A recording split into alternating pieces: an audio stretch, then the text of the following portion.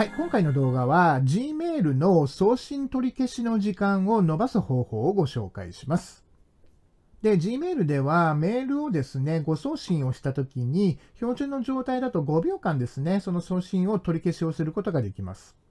ただこの5秒間だと短すぎてですね、取り消しが間に合わなかったというケースもあると思いますんで、この5秒間というのはですね、設定を変えることによって延ばすことができますんで、今回の動画ではその設定方法をご紹介します。それではまずは設定の画面を開きますんで、画面の右上のこの歯車のマークのところですね、こちらをクリックをしてください。で、次にすべての設定を表示というところをクリックします。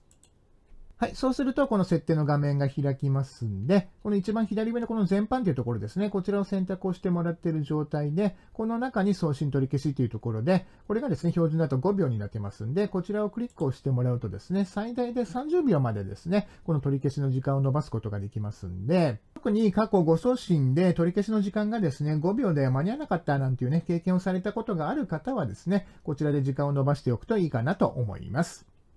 それでは今回の動画は以上になります。今回も動画を最後まで見ていただきまして、